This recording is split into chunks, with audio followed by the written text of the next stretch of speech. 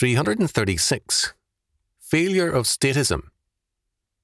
Chalcedon Report number 92, April 1973. The failure of statism, whether in ancient Rome or today, usually centres on two areas: religion and economics. The two, moreover, are very closely related. In fact, economics was once taught as a branch of Christian ethics, because sound economics is simply the application of the principle, "Thou shalt not steal." Monetary policies and welfare economics have historically been very common means of robbing the middle class and redistributing a nation's wealth and resources. There are two basic premises to a sound social order, both of which are strongly emphasized in the Bible. First, man shall not live by bread alone, but by every word that proceedeth out of the mouth of God. Matthew chapter 4, verse 4. See also Deuteronomy chapter 8, verse 3. Food alone cannot satisfy man. Man requires a purpose and meaning to life, and the absence of meaning renders life impossible. Wordsworth, in October of 1803, did not suffer materially, but his hopes in the French Revolution having been destroyed, he could, with the rise of Napoleon, feel only despair. He wrote in Poems Dedicated to National Independence and Liberty, Part 1, number 22, "I find nothing great, nothing is left which I can venerate, so that a doubt almost within me springs of Providence. Such emptiness at length seems at the heart of all things. I tremble at the sorrow of the time." A year earlier, Wordsworth wrote, 1802, Ibid, Part 1, number 15, of man's plight in his day as one of perpetual emptiness, unceasing change, no single volume paramount, no code, no master spirit, no determined road. Wordsworth experienced some of the earlier anguish which ushered in the era of revolutions. We are now deeper in that crisis and despair. "What's there to live for?" asked a youth of 20 recently who had tried every kind of experience, felt burned out, and was seriously considering suicide. Time and again, generations of men who have been materially rich have turned on their culture and destroyed it because it failed to provide them with a reason for living. Second, while man cannot live by bread alone, neither can he live without bread. Man can no more neglect the material necessities of life than he can the religious. Food is basic to life, and economics deals with the necessities and the amenities of life, their supply and demand, and their flow. Men require a sense of security with respect to their ultimate goals, with regard to the meaning of life, and with respect to the economic realm. A man can take a great deal of hardship and difficulty if he feels that what he earns is sure, that his work pays off, and that his property is not subject to confiscation by decree or by taxation. To feel insecure in one's possessions is unsettling and destructive. It erodes the value of man's work and purpose. As a result, while inflationary economics brings for a time more than a little wealth to the debtor classes, it also brings an unsettling fear of confiscation. Consider, for example, what Orton reported in 1950 concerning Britain. A steeply graduated income tax has long been the backbone of British fiscal policy. The standard rate is now, 1949 to 1950, 45%. On this was superimposed in 1948 to 1949 a special tax on investment income, which in effect was, and was acknowledged to be, a capital levy. On higher income brackets, the total tax ran well over 100% of gross income. A man with wife and 2 children, getting an investment income of $36,000, was liable for a tax of $37,500. A bachelor with $100,000 of such income had to find $130,000. This, of course, meant throwing all kinds of property, land, houses, cottages, farms, furniture, books, art collections onto a buyer's market. That was done. But it also meant, as it was intended to mean, the transfer of innumerable personal and private social responsibilities to the state. That was done too. Now the state has them. The Inland Revenue Commissioners, in their report for the year ended March the 31st, 1949, officially state that there are only 70 people left in Britain with incomes after taxes of more than $24,000. Quietly, as this result has been accomplished, one would have to look back to the French or Russian revolutions for a comparable precedent. William Aylett Orton, The Economic Role of the State, Chicago, Illinois, University of Chicago Press, 1950, pages 101 and 102. After such a confiscation, wealth is still possible, but it is at the sufferance of the state and subject to its confiscation.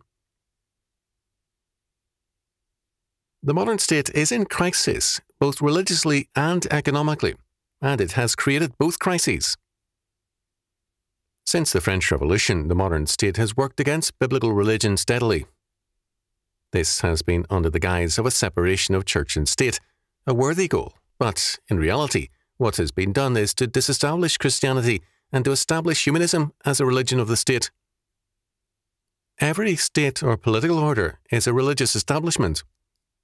All law is enacted morality or procedural thereto, and morality is the relational aspect of religion. The January 22, 1973 U.S. Supreme Court decision on abortion, Jane Roe et al. Versus Henry Wade, 41 LW 4213, specifically cited as precedent and authority for abortion, quote, ancient religion, end quote. By this, it plainly meant not the Old Testament faith, but the religion of Greece and Rome, paganism. The court rendered a religious decision in terms of modern and ancient humanism. The major offensive against biblical faith began with the statist takeover of education and its conversion from a biblical to a humanistic orientation.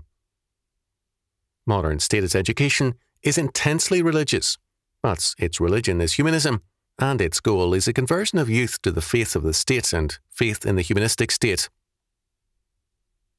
The power of the state has been greatly enhanced by the takeover of education. The child was reshaped in terms of statist premises and statist loyalties, and expected to be a ready martyr for the state and its warfare. Nothing has contributed more to the rise of the state and its power than a statist school, and nothing is now more destructive of it. Whether in the Soviet Union or the Western world, the product of the state school is increasingly a lawless moral and political anarchist who is as hostile to his country as to God. The result is a growth of lawlessness which the state cannot check.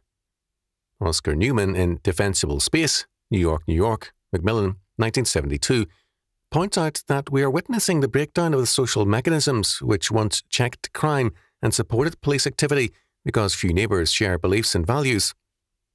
The sense of community is gone, and also the sense of security in one's own home.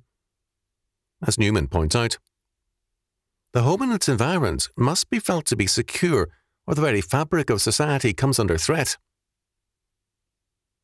In the economic sphere, the policy of theft has led to the progressive decline of economic morale. The attitude is that being economically successful is somehow a sin that must be atoned for by paying off the failures. As a result, the tax structure is designed to redistribute the wealth in terms of this principle. The US foreign aid program is also an application of this same idea, and money has been readily appropriated to the, quote, underdeveloped, end quote, countries as a compensation for their backwardness. In the past year, the same policy has been used by the United States in dealing with the European dollar crisis. John Connolly, Peter Peterson, Arthur Burns and President Nixon have all, in various ways, attacked the idea of surpluses as immoral. The establishment economist, Paul Samuelson, stated, even if the dollar should turn out to be somewhat overvalued, this primarily puts the onus on the surplus countries to appreciate their currencies unilaterally, particularly the mark and the yen, or else they should swallow our dollars of deficit without complaining. Morgan Guarantee Survey, New York, July 1972.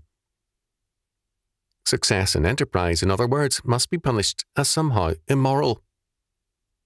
Here's the key.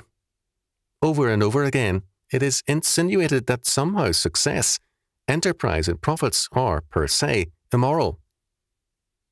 The US Supreme Court cites pagan religion for its authority, and statists the world over cite a thief's morality to vindicate their principles. Economics cannot escape from moral fundamentals. Either thou shalt not steal is true, or the good society requires that we steal from those who have in order to equalize society and reward those who have not. The new religion and morality, with its economics of statism, is the same old sin condemned by Scripture from Moses through St. John. Bewailing the situation will not alter the matter. The answer lies elsewhere. There is no dramatic road to recovery. Only as men change will society change. Her responsibility today, whether in the various branches of the state, in the church, in society at large, in schools, unions, corporations and families, stems from the false faiths and values of the individuals involved. We live in a day when a pornographic film has become the, quote, in thing to see, and porno chic is common in prominent circles. In late 1972, in a few weeks, a book, The Autobiography of a Prostitute and Madam, sold at a record level and was expected to reach 5 million copies by spring 1973 for the United States and Canada alone. Very popular also have been 2 books by a notorious pimp, and pimps have become, quote, heroes, end quote, to many. Men live, not by faith today, but by debt and envy, and they look with suspicious eyes on anyone better than themselves. We are told by Plutarch how in ancient Greece the men of Athens banished the honest Aristides. When Aristides the Just, unknown to the man, asked one voter if Aristides had ever done him any injury, the man replied, "None at all. Neither know I the man, but I am tired of hearing him everywhere called the Just." The mentality today is not too different. Is a man successful? Then he must be a scoundrel, and if not, why should he have more than others? The result is an economic problem, but the cure is not economic. It is moral and religious, and it begins with you. If it does not begin there, then judgment will. The easiest answer in too many eras has been to point the finger at persons and classes and demand, off with their heads. Such people want the world to be good, but they want to be spared the necessity of being good themselves, a schizophrenic position. They want evil to be punished in others, but not in themselves. They see the mote in another man's eye, but not the beam in their own. Matthew chapter 7, verse 5. But, above all else, such people look for a statist answer rather than the personal, moral and religious one. If only we can control the state and manipulate people, all will be well, they reason. True order is seen as a man-made order, as some form of humanism. In one of his early writings, Karl Marx summed up the essence of radicalism in religious terms. To be radical is to grasp things by the root. But, for man, the root is man himself. The doctrine that man is a supreme being for man. T.W. Bottomore, editor, Karl Marx, Early Writings, New York, New York, McGraw-Hill, 1964, page 52. Marx's definition of the radical fits most modern men and almost every state in the world today. Man is the supreme being for modern man. It should not surprise us that the world moves more and more into the jungle of Marx's mind. It begins with the same premise. If man is the supreme being for man, then man makes his own laws as he goes along. As a result, if man says that theft is virtue, then supposedly theft becomes virtue. Our modern economics and our modern established religion, humanism, are alike consequences of making man his own God. But our Lord declared, "For it is written, Thou shalt worship the Lord thy God, and him only shalt thou serve." Matthew chapter 4, verse 10.